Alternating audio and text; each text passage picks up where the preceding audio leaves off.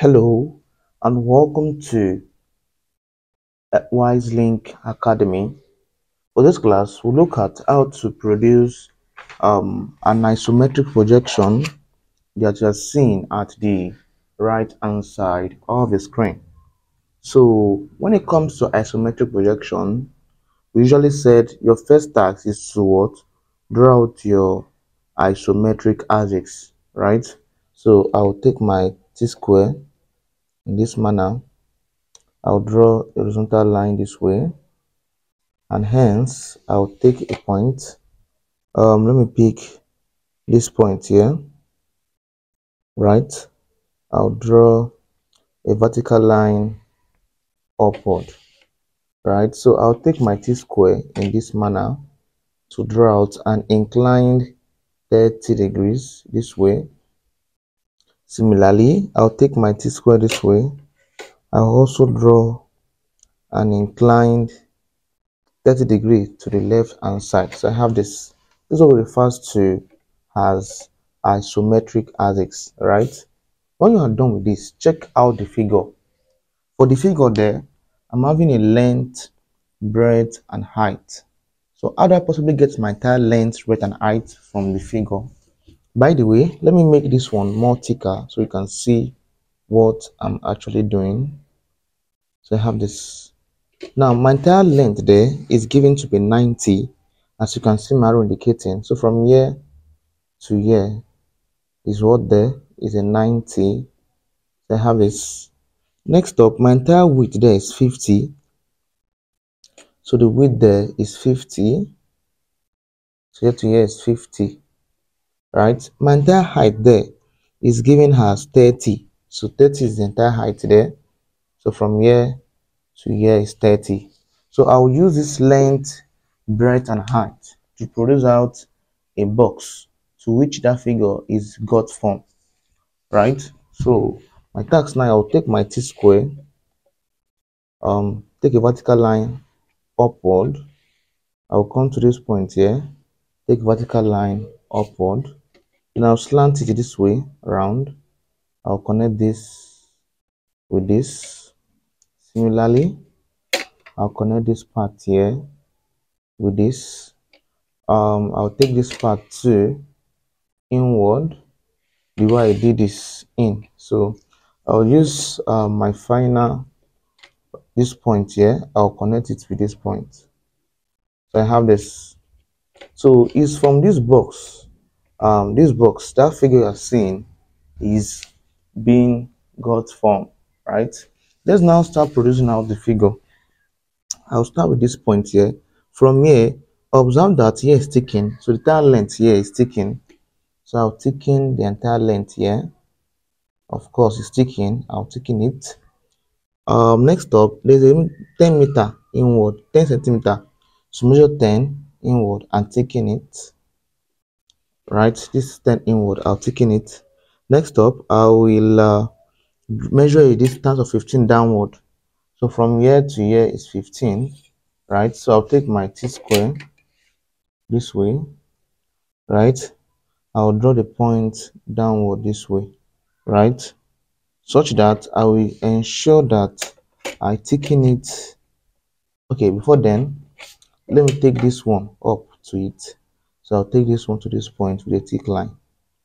As you can see, next up, I will ensure that I thicken it to this part here. As you can see, what I'm having in the diagram below. So I have this. Next up, I will take this part here. I'll thicken it up to this part. So I have this. So I have what you're seeing. My very next task here is that I haven't gotten that part here. Next task is to close this part together. So I'll close here to here and close here to here together, right? So next task now is that I will come down to this point here. I'll measure 10 upward, right? This point here, I'll measure 10 upward. So here to here is 10 and it's ticking. So I will ticken it to this point, right? Similarly, I'll take that point inward a little bit, inward, such that I will measure a distance of 15. As you can see the measurement, so 15, so here to here is 15, and I'll taking it because it's ticking. So I have this distance of 15. By the way, I'll take this point to touch this one here, right? So at that point I can easily close them up, close this part here, up this way. So I have this particular diagram here in front of you. All right. My next task now is that at this point, what's your next procedure? My next task is to take each point in. Observe what I want to do. I'll take this man inward, as you can see, right? Similarly, I'll take this one here too. Before then, let me close this part here. Close this part this way. So I have this, right? So I have this. My next task now is that observe closely. I will have to take a point in. So I'll take this man here inward first, right?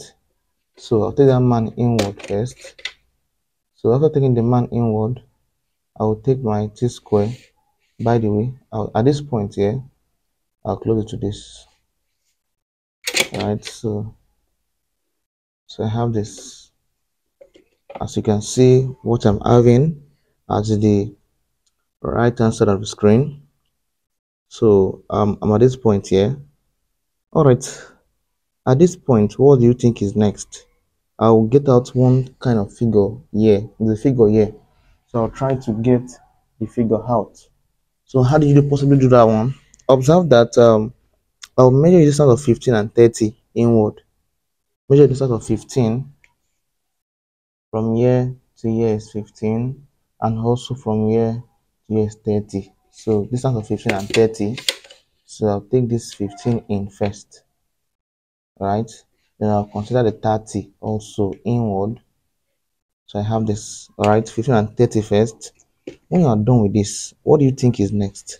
My next task is to know where to start the figure form. Very first thing is that if I observe closely, right, I'll measure a 10 inward here, right? So I'll measure 10 inward first. This is my first 10. I'll measure that 10 again. This is my second 10 here, right? So I'll take that 10, this first point of 10, to this line, the thick line. You can see this other one too in the thick line to this point here. So I have this. So next up, I can now use my meter rule to close this and to close this one here. So next up, I'll use my T square to draw this part downward. So this is what we are having at the right hand side of the screen. We found this class helpful. Do well to like, hit the subscription button, subscribe to my channel, and welcome to Wise Link Academy. See you in our next class.